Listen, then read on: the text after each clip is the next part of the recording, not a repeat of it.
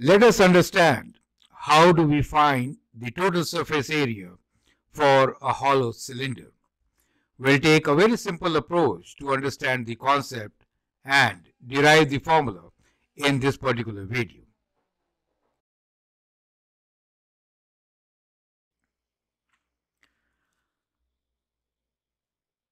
I am Anil Kumar.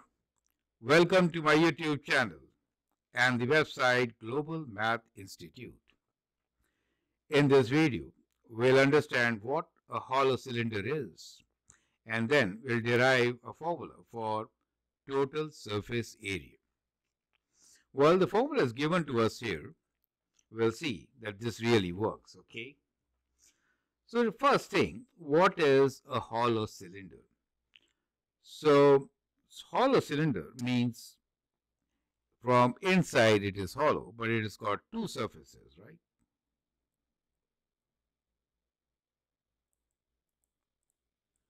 As shown in the diagram, we have in this hollow cylinder two thin sheets of rectangle folded in circular form, right? So we can say outer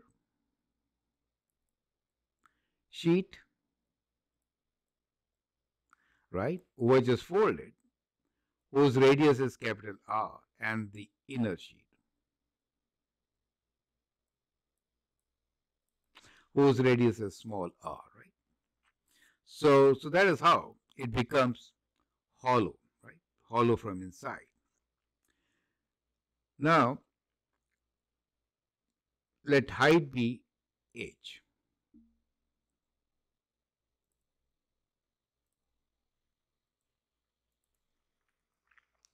So when we say surface area, in that case we are looking into curved surfaces,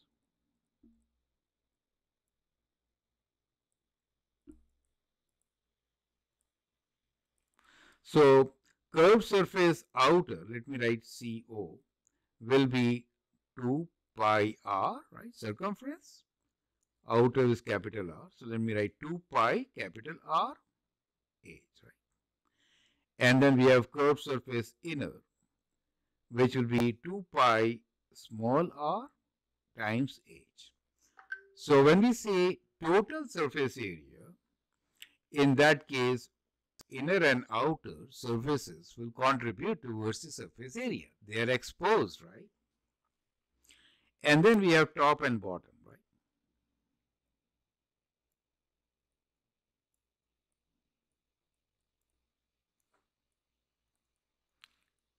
And those are circular, right? So which is like pi r square, right?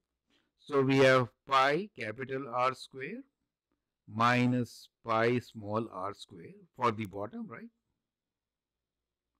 And similarly, same for the top, so it gets multiplied by 2. So that becomes the top and bottom circular surfaces, right? And total is add them all, which we call total surface area. Is that clear to you, right? Perfect. So we are representing this as A in the formula. So let's now develop the formula. So we have total surface area A as equal to the curved surface from outer, which is 2 pi capital RH, plus the curved surface of inner, which is 2 pi small rh, plus pi r square minus pi r square 2 times, right? 2 times pi capital R square minus pi small r square. Is that clear to you? So top and bottom, right? Now, we can clearly take 2 pi h common from the first two terms. We are left with r plus small r. In the second term, we can factor out pi, right? And we are left with r square minus small r square. Now, difference of squares can be written as sum and product. So we can write this as 2 pi h r plus 2 pi r plus r times r minus small r. Now clearly we can take 2 pi r plus r common.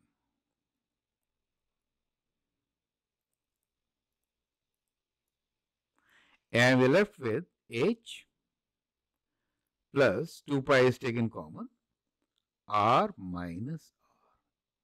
Let us rearrange. So we get 2 pi capital R plus small r times capital R minus r plus a. Is that clear to you, right? So that becomes the formula for total surface area for a hollow cylinder. Clear? So that is how we'll derive this particular formula. Well, in the next video, we will see how do we isolate or change variable to capital R. Right? That will be very interesting. Perfect. I hope you have understood the derivation. Feel free to write your comments and suggestions. In case you want to learn from me, you can always send an email on the address given. Thanks for your time and all the best.